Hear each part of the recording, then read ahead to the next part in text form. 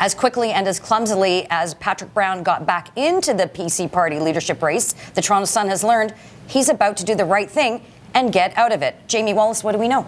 Well, it looks like he's out for good this time.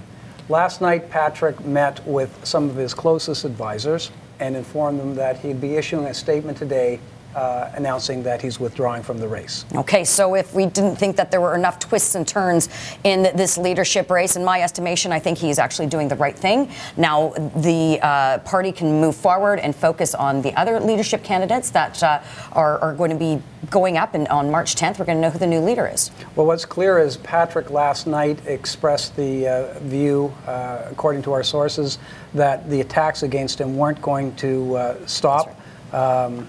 We know that he's repeatedly said he doesn't want to be a distraction, and it looks like that's what he's going to announce today. All right. Well, as I said, making the correct move and decision for the party as a whole, because Ontarians are looking for change. Ontarians want to be able to put their faith into either a new party or continue on with the PC party.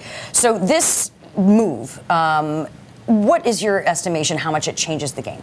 Well, the first thing it changes is the leadership race. With Patrick out of the leadership race, you have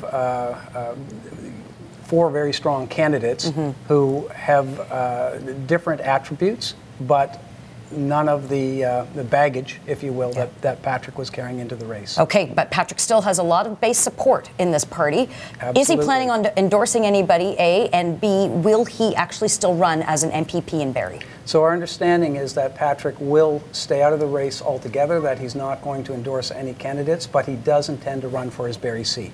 All right. Well, as we said, more twists and turns. Log on to TorontoSun.com for the latest, and log on to Facebook and Twitter to let us know what you think.